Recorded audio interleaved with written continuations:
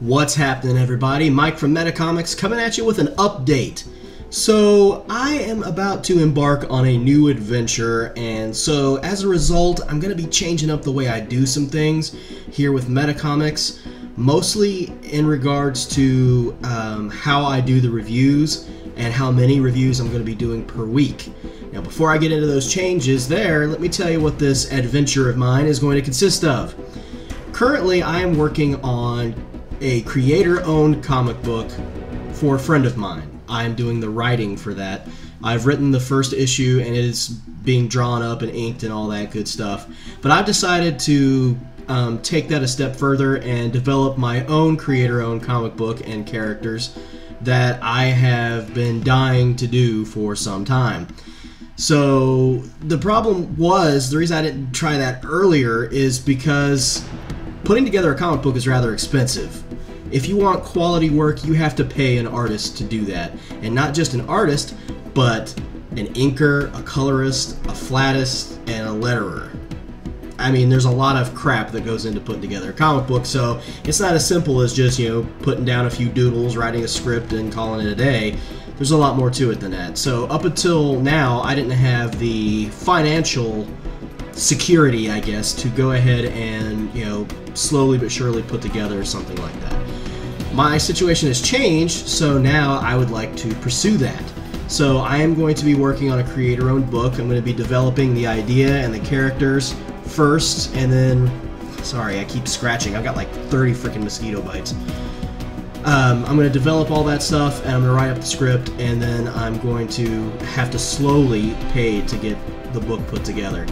And at some point, if the book does well in some reviews, I'm going to try to build a Kickstarter type thing to fund it so that I can get it printed up.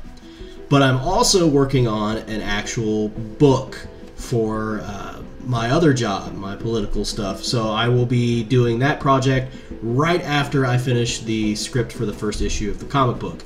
So I've got these really awesome opportunities, and I felt like I needed to take them. Now, in order to get that to happen in a timely manner, I have to change how I do the reviews. I am only going to probably do 3 reviews a week. I know that seems like a low number with the amount of books to come out, so I'm going to have to be highly selective about the books that I review. And instead of seeing, pages of the actual comic, I am probably just going to do a vlog style review like this, so that I could save myself time on editing and things.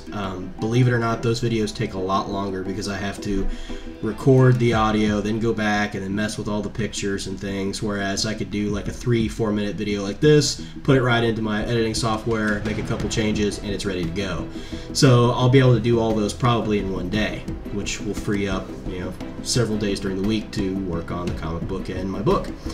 So those are some of the changes that are going on. I didn't know if you guys knew that, if I had talked about that in prior videos, about the fact that I do write comic books and have had some decent feedback from professional comic writers on my work who really enjoy what I've done, even though I haven't seen the full issue release yet. They've read the script and given me some feedback. So this is something I feel like I can actually do, and that I can create something people will like. So I decided to go ahead and follow that part of my dream. And regardless, I've got a job, so if it doesn't work out, hey, I at least did something awesome with my time and with my talents. So yeah, that's what's coming up. Also, I will be trying to do probably one video that's just like a topic video, talking about some item of news or something of that nature. Just some kind of topic that's hot right now, or just something that's been on my mind.